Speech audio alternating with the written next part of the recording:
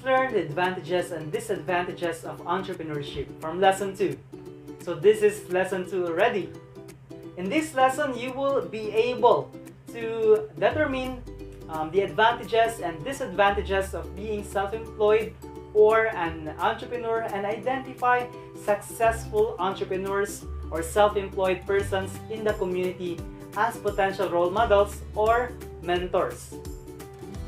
Let's try this activity. Are you excited? I'm sure you are. Now, imagine yourself in a conference with a successful entrepreneur. What are some questions that you would like to ask? I know you have a good question in mind. Alright, now let's learn about the pros and the cons of managing business. Are you ready? Let's start. Many people venture into entrepreneurship because of its advantages.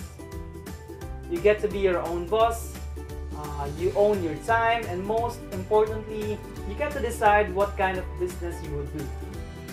Being an entrepreneur seems like the perfect options for those who do not want to be caged in the corporate world. However, this does not mean that entrepreneurship is that all fun and games. There are also disadvantages in handling your own business. While it may be great being your own boss and having no one to keep on ordering you around, you have to realize that you are on your own in this venture. Hence, all the tasks that are usually delegated to many people in other businesses will become your tasks, and you will have to handle all of them unless you have a partner or someone who is willing to share your task with. If you are great at multitasking, this challenge is not going to be a problem for you. You cannot use this to harness your skill and become a better multitasker. But if you're doing many things at once, it's not your talent. You might find this quite challenging.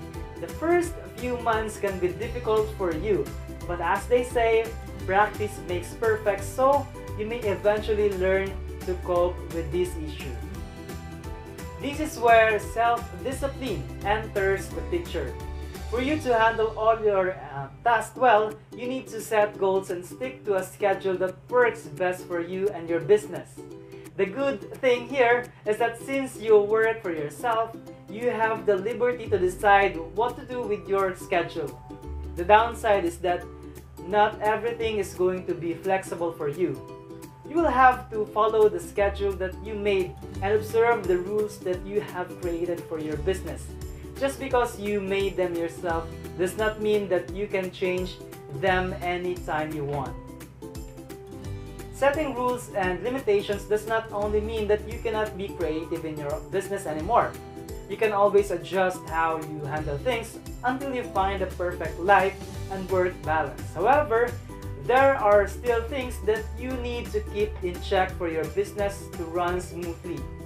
Like everything else, there will be hardships and troubles along the way, but you can always look at these challenges as an opportunity to make yourself a better entrepreneur.